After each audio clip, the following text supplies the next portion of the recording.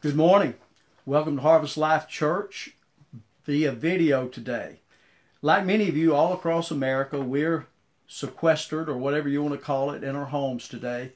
But our God is not bound. The building may be closed, but the church is open. And it's wonderful to see you.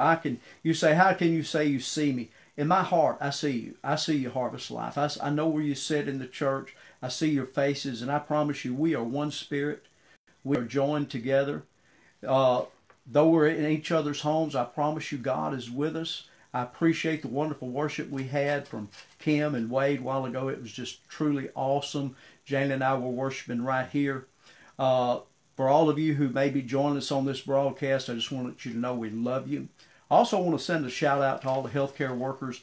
Many of us have seen people all over America thanking these people, and we certainly want to thank you for everything you're doing, especially those of our house. We want to lift up Kim and Terry and Brother Kenny to you and just say, hey, we appreciate you so much. We appreciate so much what you do, and we give you praise, we give you glory, and we give you honor for everything you're doing. I'm saying glory and honor like we're doing it to God, but right now it's just so personal what you're doing. I mean, putting your life on the line, taking care.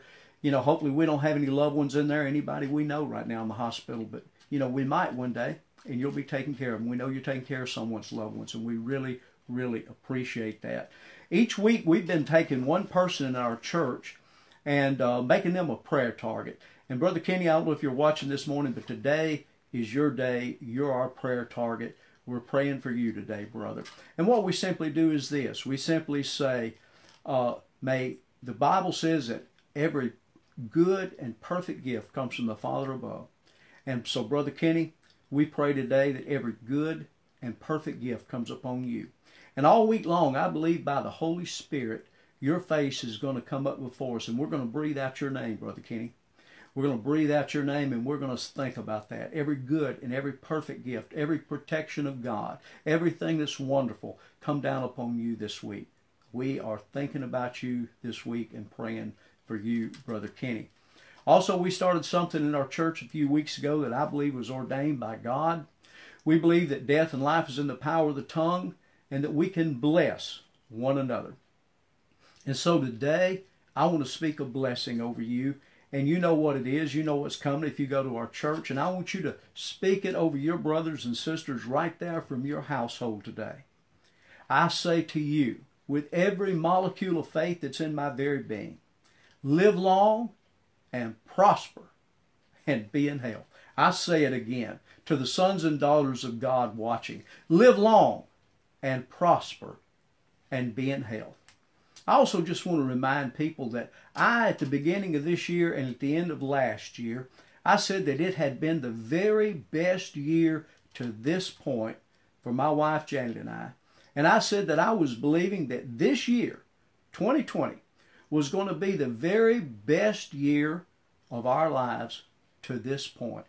And I want you to know something. I believe at the end of this year, despite all the stuff that happens to us individually, corporately, as a nation, I believe I'm going to be able to say that it was the very best year to this point of our lives. And I'm trusting that you are going to be able to say that it was the very best year of your life to this point. I want you to believe that. We're going to get out of this. We're going to come through it. But God's teaching us some things. We're getting, we've all prayed for revival. We can have a revival right there in our home today. We can have a revival right there in our homes. And when we come back together corporately, the fire of God can be burning in each and every one of our lives. And I believe in God that's what's going to happen. Well, let's get right to the message. I've entitled this, The Eternal Universal Vaccine. All across the world, they're rushing to try to come up with a cure, a vaccine for this coronavirus. But I want you to know, if you're a son or a daughter of the Most High God, that God gave you one that's eternal and universal for every disease, every plague, every virus that may come down the pipe. There's something you can do right now today for the inoculation of your spirit, soul, and body. Now, this may be controversial to some, but I promise you it's right there in the Word of God, and you can believe it. If you've got your Bibles, I want you to go with me to Exodus chapter 12, and I'm going to read verses 1 through 13. It says, Now the Lord spoke to Moses and Aaron in the land of Egypt, saying, Our God still speaks. I just want to remind you of that. This month shall be your beginning of months. It shall be the first month of the year to you. Speak to all the congregation of Israel, saying, on the 10th of this month every man shall take for himself a lamb according to the house of his father, a lamb for a household. And if the household is too small for the lamb, let him and his neighbor next to his house take it according to the number of the persons, according to each man's need. You shall make your count for the lamb. Your lamb shall be without blemish, a male of the first year. You shall take it from the sheep or from the goats. Now you shall keep it until the 14th day of the same month. Then the whole assembly of the congregation of Israel shall kill it at twilight. And they shall take some of the blood and put it on the 2 doorposts and on the lintel of the houses where they eat. Then they shall eat the flesh on that night, roasted in fire with unleavened bread, and with bitter herbs they shall eat it. Do not eat it raw, nor boiled at all with water, but roasted in fire, its head with its legs and its entrails.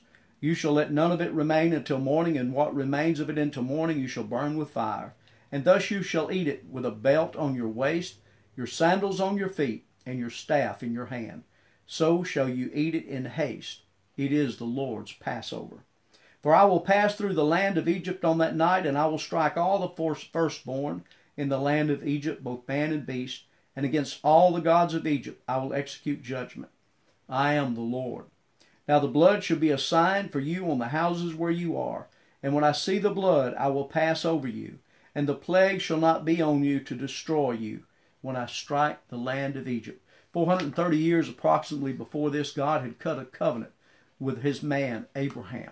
He had had Abraham cut animals in half and to walk the blood trail between those entrails. And God made a covenant with Abraham. And God told Abraham that his descendants would go into captivity, but with a strong and mighty hand he would deliver them. And God instituted the first lamb. And we know who this lamb represents, the Lamb of God, who would come to deliver us from our sins and iniquity and truly set us free. But first he had to set his children Israel free. And before he did that, he had them kill a lamb. And God was going to pass through and kill the firstborn of Egypt and judge all the gods of Israel that night. But he told them to take that lamb's blood and to sprinkle and put blood over the doorpost of their house. And he said, when I see the blood, I'll hover over you, I'll pass over you. And not one in Israel died who obeyed that command.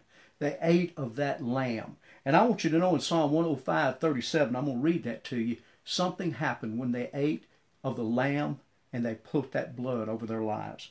It said, he also brought them out with silver and gold, and there was none feeble among his tribes. God, something happened when they partook of the lamb. Something happened when they took of that Passover meal, that covenant meal. The theologians say between 1 and 4 million people were in captivity there in Egypt. But not one feeble, not one weak, not one tottering, if you look up that word, after they took of that lamb. They had to leave at midnight. Egypt drove them out. And it says God had told them to ask of their Egyptian neighbors silver and gold. And it said they threw it on them. They wanted them out of there so much they gave them all their wealth. That's why he said they went out laden with silver and gold. But they also went out healthy, and they also went out whole. I want you to know something. When we go over here to John chapter 6, I want you to go there now. In verse 53, the lamb, the real lamb, says something. He said, then Jesus said to them, most assuredly, I say to you, unless you eat of the flesh of the Son of Man and drink his blood, you have no life in you. This caused a great controversy because, Jesus sounds like he's talking about cannibalism here, but we know that's not the case. We know that's not the case at all, because I want you to go ahead and be turning to Matthew chapter 26, verse 17 in a little bit. We're going to read this. But I want us to go back that. Unless you eat the flesh of the Son of Man and drink his blood, you have no life in you. So we can infer from that when we do eat the flesh of the Son of Man and drink his blood, we have life.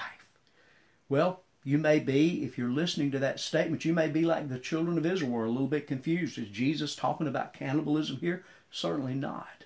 But he is telling them that he is going to leave something upon this earth, something of Him, that we can become one with Him, something that releases the same blessing into our life that was released upon those Israelites. Do you know that morning when Egypt drove them out with all their silver and gold and all their livestock, all their babies, all their children, that the senior citizens, who they say are the most susceptible to this coronavirus, that there was not one feeble one among them? They didn't have to carry them out. They didn't have to have stretchers to get them out of there. It said there was not one tottering. Strength filled their very being. It didn't matter how old they were. They had partaken of the Lamb, and they were strong, and they were viable. And so are you today. Oh yes, there's plagues all around us, but we've been talking about Psalm 91 for a while.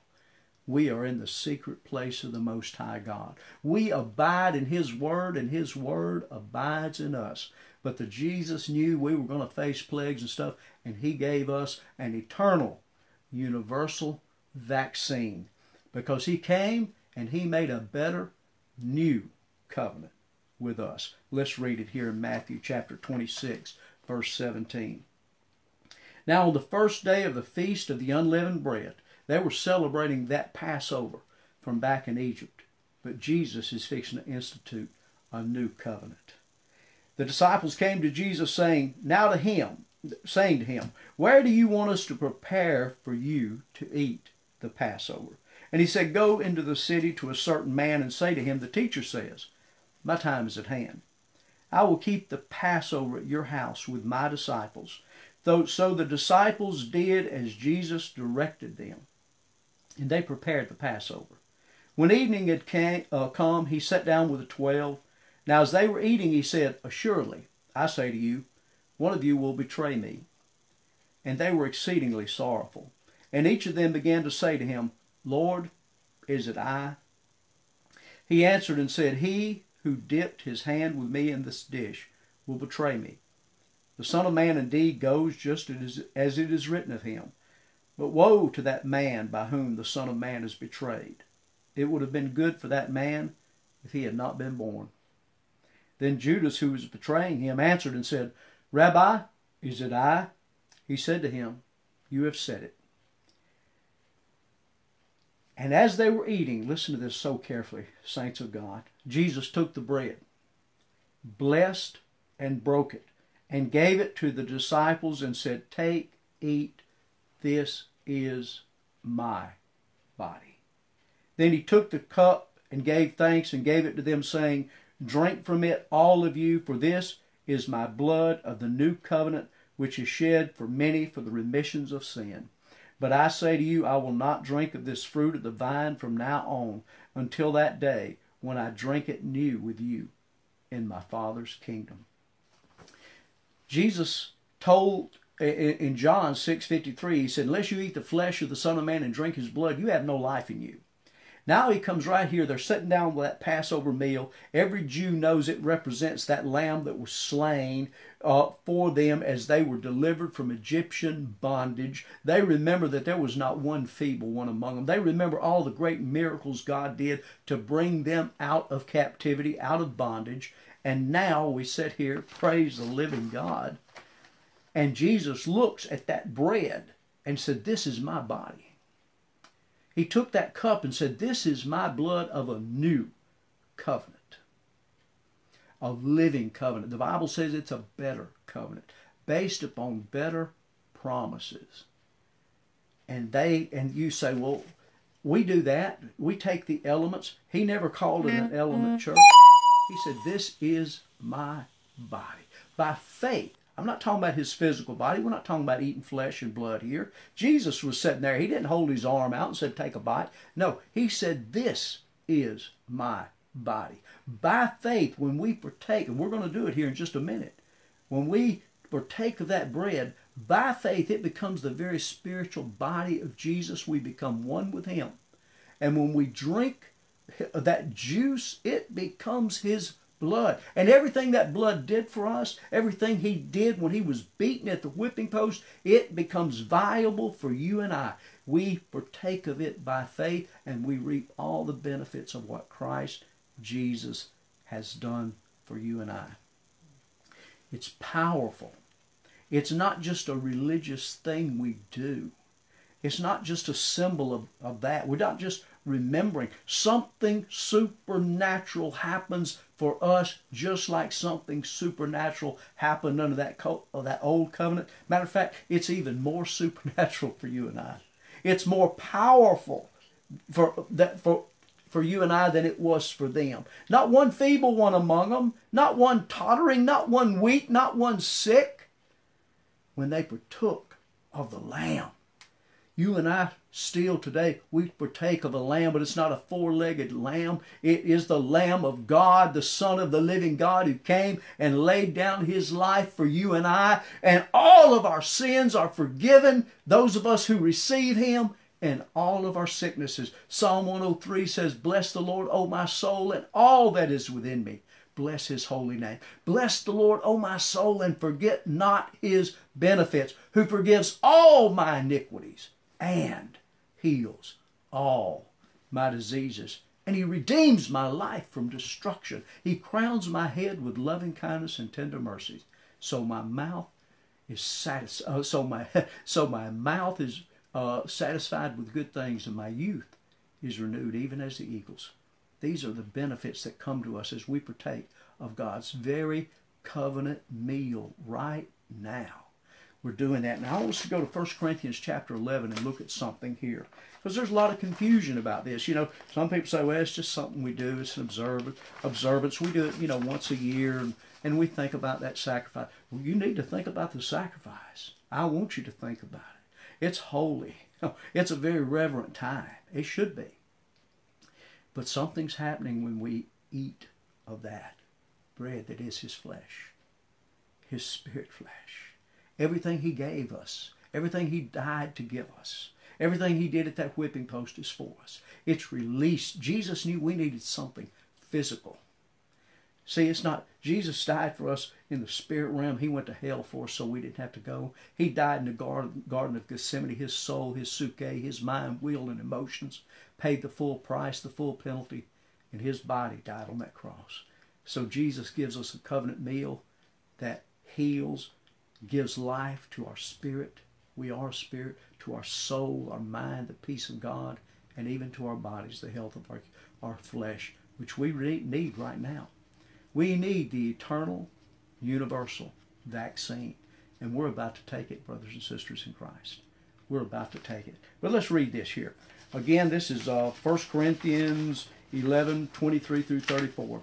"For I received," this is the Apostle Paul talking, "from the Lord that which I delivered to you, that the Lord Jesus, on the same night in which he was betrayed, took bread, and when he had given thanks, he broke it and said, 'Take, eat, this is my body, which is broken for you. Do this in remembrance of me. In the same manner he also took the cup after supper, saying, This cup is the new covenant in my blood. This do as often as you drink it in remembrance of me.'" Notice he said again, he's consistent. This is my body. This is my blood. "Therefore, for as often as you eat this bread and drink this cup, you proclaim the Lord's death till he comes." Verse 27, "Therefore, whoever eats this bread or drinks this cup of the Lord in an unworthy manner will be guilty of the body and blood of the Lord. But let a man examine himself, and so let him eat of the bread and drink of the cup. For he who eats and drinks in an unworthy manner eats and drinks judgment to himself, not discerning the Lord's body. For this reason many are weak and sick among you, and many sleep.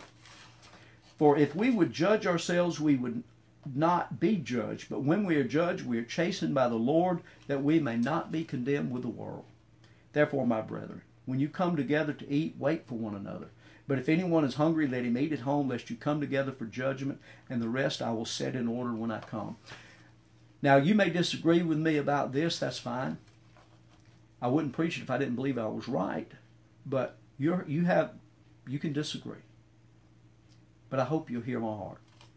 We have taught, the church has taught for centuries, that if a person has sin in their life and they partake of that cup, that the judgment of God's going to come upon them. They're going to get sick and they're going to die. There are people absolutely terrified when the plague is passed because they believe that, hey, I know I'm not perfect. I know that there's some sin in my life. I know I'm going to, I've done wrong. And they believe that they're killing themselves when they eat of that cup. Let me tell you something. Jesus said if a man says he has no sin, he is a liar. And he makes God a liar. The Bible says we've all sinned.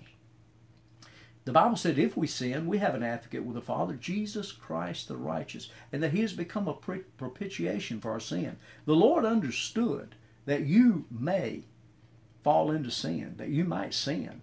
Now, we're not telling you to live a sinful life. We're not telling you to live in wickedness. Matter of fact, as we examine ourselves in just a moment, what we're doing is we're saying, hey, if the Holy Spirit shows us something in our life, we repent of that. We surely do. But also it says we don't properly discern the Lord's body. When you partake of the Lord's Supper, do you think about everything he died to give you? Do you know he went to the whipping post before he went to the cross? And the Bible says, by his stripes ye were, past tense, healed. In the mind of God, God paid the full price for you to be healed. I hope you'll receive that. I hope you'll take advantage of that this morning. If you're watching and you're not saved, please give your heart to the Lord. God's not angry with you. He sent forth his Son to pay the price for you. The Bible says in Corinthians, he's not angry. He wants to be reconciled to you. He wants to be your father. He wants you to be his son or daughter. So call upon the Lord today. But if you're a Christian and maybe there's some things that are not right between you and the Lord, some things you're doing wrong, then repent. Now is the time of repentance. But that unworthy manner is when we do not consider what he did. We don't consider the whipping post. We don't consider the full price that he paid on that cross, that you and I could live a forgiven life where we are constantly striving to walk with God without sin. The Bible don't say when you sin, it says if you sin. We have an advocate. Jesus made provision for that. Jesus did not give us a covenant meal to heal us and cleanse us, so that if there was the least little thing wrong with us, we couldn't take it. No, you repent right now. You say, Lord, I'm sorry. Get that thing right. And then as you partake of this, I want you to realize that when you eat, it's going to look like a cracker. But when you eat it, I want you by faith to believe what Jesus said. Jesus said, this is my body. Now, I don't believe it's his flesh, but I believe it's his body. And I believe everything his body did for me at the whipping post and at the cross is released into my life when I partake of that. And I believe when I drink that cup, it's going to look like juice. But I believe Jesus said, this is my blood. It's a new covenant. The Bible says in the old covenant that the life is in the blood. I believe the very life of God is in that. And that the Zoe, the life of God, is going to flow into our beings. Any virus, any disease, anything the enemy's tried to put in there is going to be destroyed by the life of the living God. He is alive and well. And I guess what? We are alive and well because of him. The Bible says even now you and I have eternal life. Why? Because we eat the flesh and we drink the blood of the Son of God. Remember he said, unless you eat my flesh and drink my blood, you have no life in you. But we do eat the flesh and we do drink the blood. It's not just a symbol. It's life itself. It is a partaking of who he is and what he did and the essence of what he is for all of eternity. It truly is the eternal, universal vaccine. Now, I have mine ready. If you don't, I told everybody, I hope you're prepared. But if not, I'm just going to give you a minute. Run, grab you a cracker that's going to become his flesh. Run, grab you some juice that's going to become his blood. And we're going to partake together. My wife, Janet, is sitting right over here to my left. You're right. My right on here. But anyhow, she's over here. She's got her, she's got it. I've got it right here. I'm fixing to pick it up. This is a holy moment. When it talks about an unworthy matter, they were coming together and treating it just like a meal. Some of them were coming early and they were going ahead and eating. They didn't do it as one. They treated it just like it was common. No, we should never treat this like it's common. This is holy. This is a holy moment. But it's not just a religious moment. It's a life-giving moment. It is real. Oh, I feel His presence so strong right now. I pray in the mighty name of Jesus you begin to feel His presence. As we were worshiping, I'm sure you felt His presence because He is everywhere. He is the omnipresent God. He is here. Oh, it's very real because this is His body and blood right here before us. We're fixing to partake, saints. I pray you're ready. I pray you're ready. I pray you're ready. Come on. Oh, it's awesome. It's awesome. Jesus held up that bread and He said, take, eat. This is my body. Just for a moment before we take. Oh, just before a moment before we take. Put yourself in that reverent mode. Think about the whipping post. We saw the movie The Passion, and it can't even begin to describe what He went through. He did that for us. It says, by His bruise we are healed. And look it up, the word. I mean, I can't keep just teaching and teaching on. Look up the word. It means real physical sickness. He paid the price for that. You don't have to. And part of taking an unworthy manner is not partaking of everything He did for you. As we eat of this which is His flesh, He says, I want you to receive the eternal universal vaccine. If you're sick, believe God's going to make you well right now. Believe that. Believe Psalm 91, the secret place, because you're abiding in Him when you do this. This is His word. He asked us, commanded us to do it. He said, if we don't do it, we don't have life. But we have His life. Let's eat together.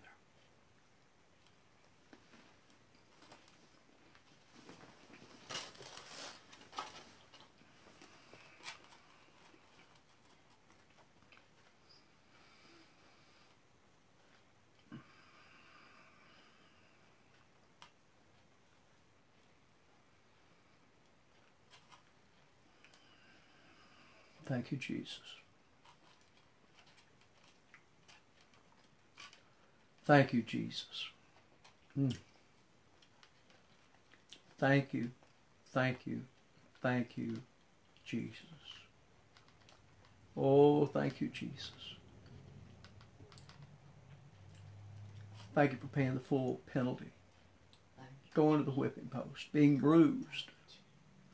Thank you for the stripes you have taken and took that I might be whole and well. And I receive your healing right now. I receive everything you did for me, sir. And I thank you. I thank you. I thank you. Thank Him, church. I thank you. Thank you. His anointing, His unction, His power, His magnificence. Thank you, Lord. Thank you, Lord. Thank you, Lord. Hallelujah. Then He took the cup and He said, take, drink. This is my blood of a new covenant. In Hebrews, it calls it a superior covenant, a better covenant, based upon better promises. Under the old covenant, you had to keep the law to receive the blessings of God. Under the new covenant, we're under grace. How many of you know if you go back and you read that in Exodus, it was a mixed multitude. It was before the law was given. It was all grace, and this is all grace. The life is in the blood. This is the blood of our Savior by His word, not by mine. This is what He said. He didn't say it's just an element, a symbol. He said it's my blood. I want you to take it by faith, that it is His blood, and that the very life of your God and my God is in it. And as we drink it, it gives life to my, I am spirit. It gives life to my soul. It gives life to my body and to yours. Brothers and sisters of God, drink.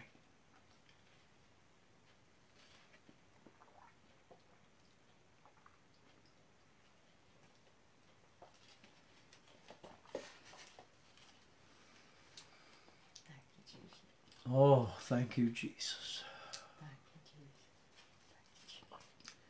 Thank you for washing away all my sins. Thank you, Jesus. Thank you, Jesus.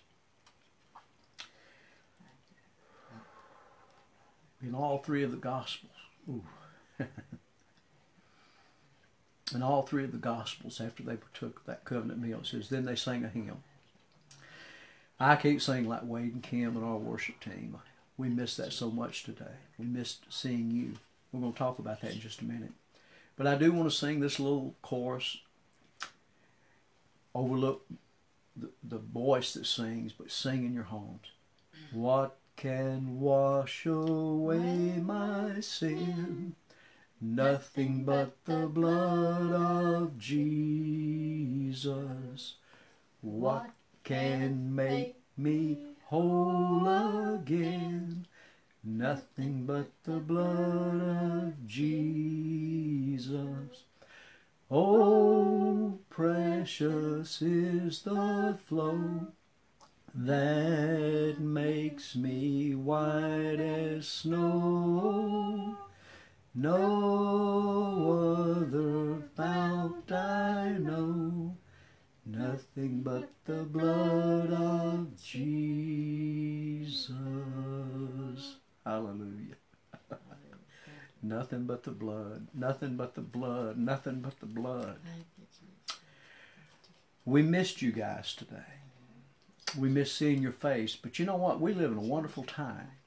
Technology. I want to remind you about Wednesday night. Brother Andy is going to be teaching, I believe, from Zoom. Just, I'm sure he'll let us know. I missed that last week. I'm going to get to do it this week. Got my app downloaded, Zoom.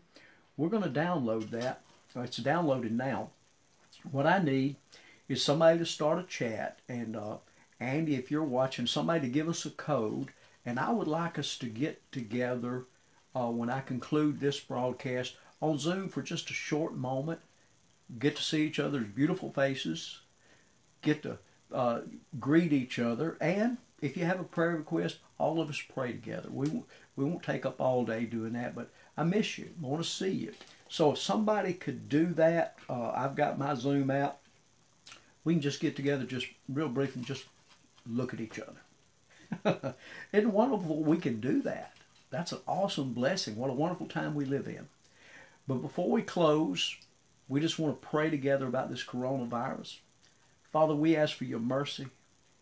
All across the world, Father God, we see the death toll. We see people dying from this. People you died for. Jesus, you paid the price here. And Lamb, we want you to receive the reward of your sacrifice. Father, in your mercy, roll this thing back. Roll this thing back. Destroy it. Out of your mercy. Because God, your word says your mercies are renewed every day. And we cry out for your mercy. We cry out for your mercy. We pray protection over our families, our lost loved ones, friends, our neighbors. Your protection be upon them, Father. Protect their life. Let it be precious in your sight. And Father, destroy this thing from the earth. Let them find that vaccine for those who do not believe in the vaccine we just took. Let them find a vaccine for them. But we thank you, Father, that we got to partake of your eternal, universal vaccine today. In Jesus' name. I'm going to get off here. I hope to see a code there on chat and or Zoom. And let's just all get together very briefly. God bless you. Amen. Bye-bye.